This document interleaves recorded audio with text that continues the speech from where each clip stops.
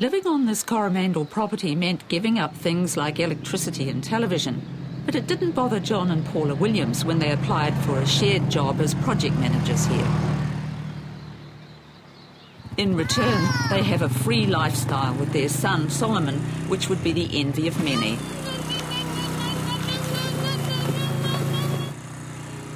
Living the dream, really. A lot of people comment on it. It's just amazing. I mean, to be living on a beach and in this environment, to have this freedom is, yeah, it's incredible. The couple take turns at looking after their son while the other's working. When I was teaching, I was incredibly passionate about it, but I think I burnt myself out. I gave it 10 years, and I think I needed a new challenge and something new to get passionate about, and it works. It's great. Chickens. Been thinking about names for the chooks? Little chooks. Have you got, that's one name, what's another name? They eat from the sea, grow their own vegetables, and have a few hens. Zoe. Whoa, whoa. No, you pop it back in there. Little gentle, gentle, gentle. Oh. Oh, nearly. John came to Whitianga Bay for holidays for many years because the property is owned by his stepfather.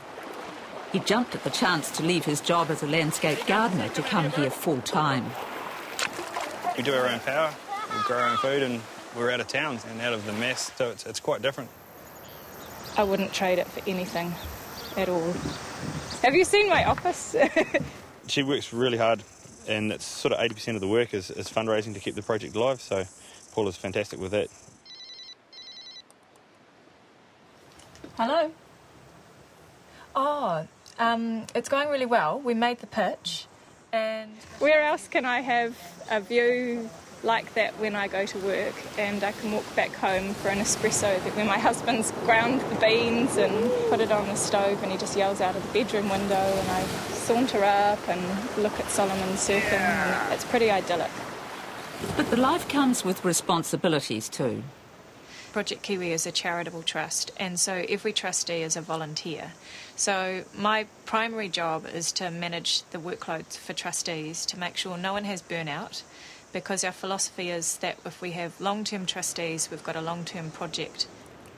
John and Paula send kiwi eggs to Rotorua to be incubated, hatched and reared, ready for release back at Whitianga. She keeps records of kiwi which are monitored via a transmitter attached to their upper leg. We have their transmitter change date, general health check. We've got patterns of when they incubate their eggs, so we've got a set of expectations on each kiwi. Jono is the boss of field work, and he does all of the kiwi monitoring and the egg lifts and that associated with the kiwi monitoring when they come up for their eggs to be lifted. He does the pest and predator control, like all the ground-based trapping, and he helps coordinate all the volunteer weekends. We try to minimise the little mammals that are running on the ground, stoats, rats, weasels. A stoat will go into a kiwi's burrow and sit there. They're quite clever little critters, and they'll wait until the actual animal's hatched. They haven't got a big enough jaw set to perforate an egg, because it's quite a large egg, so what they'll do is they'll sit there and they'll listen, and then they'll wait until the kiwi hatches, and then basically all they do is nip the back of the neck out or the front of the throat and then bugger off. So, yeah, they're awful.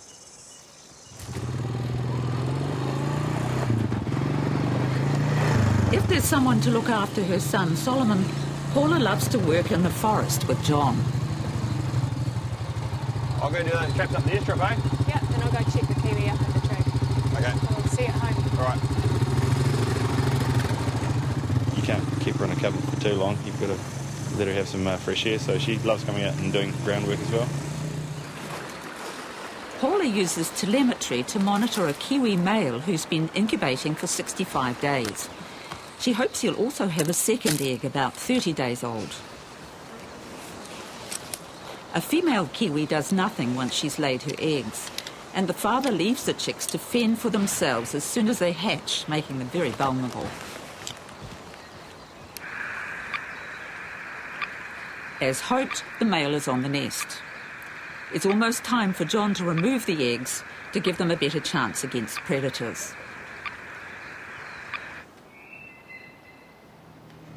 An egg lift usually means an all-night vigil for John.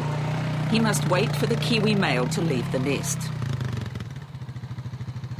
We're here now, the bird's on the nest, and basically what we're going to do is just sit and wait, and as long as it takes so he hops off, then there's less danger of removing eggs with birds and nests.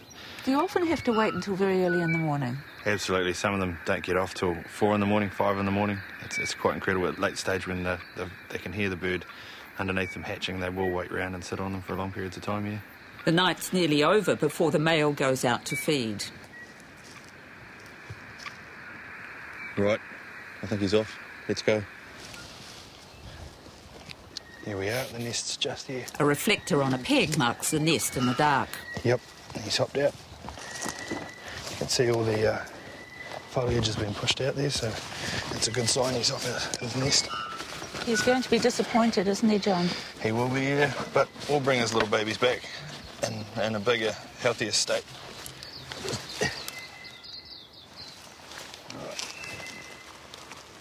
Oh, it's nice and warm. Beautiful big warm egg.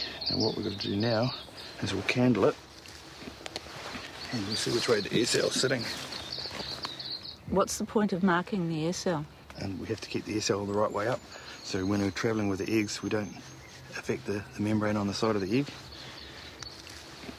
Why is the egg so big?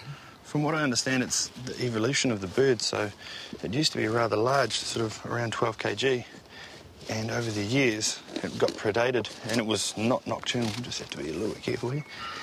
And so basically, the bird shrunk and became nocturnal from predation from bigger animals, but the eggs stayed the same size.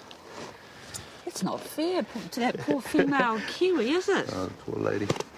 No wonder she doesn't stick around once she's laid them. No, I'd be the same. I'd be out of there and leave the hubby to do the looking after too. Right. Unfortunately, there's only one egg this time. The other may have been infertile. But since the project began, about 100 eggs have been sent away to be transformed into feisty juveniles. We've done the easy bit, removing the egg. Now it's the tricky bit of getting it to the bike and to Rotorua. So, right, here we go. Precious cargo. Absolutely. And a youngster called Speedwagon is about to come home.